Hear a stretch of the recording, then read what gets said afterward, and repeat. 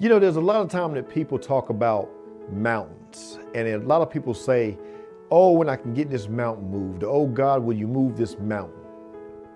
A lot of times God has placed that mountain there for you not to move it.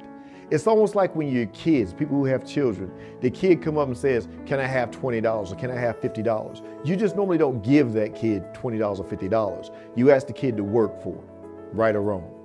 So a lot of times that's what God is doing in our lives, where he wants you to put forth some effort and work.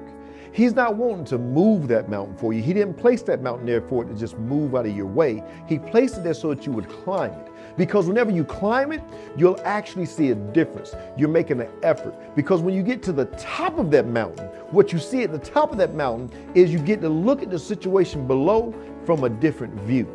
You can see it from 10,000 feet, from 20,000 feet. You get to assess the situation, because then you're not in the midst of the storm that's down at the bottom of that mountain that you were trying to get moved out of your life.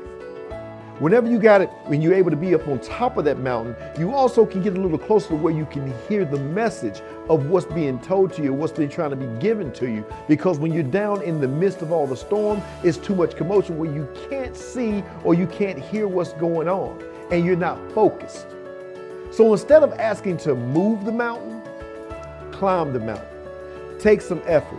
Even if you got to get something to attach in and pick into the mountain and reach and climb, get a rope, get a way to pull yourself up, but get yourself to where you can get to the top of that mountain, and then you'll find your decision. Because what that's doing as well is separating you from something.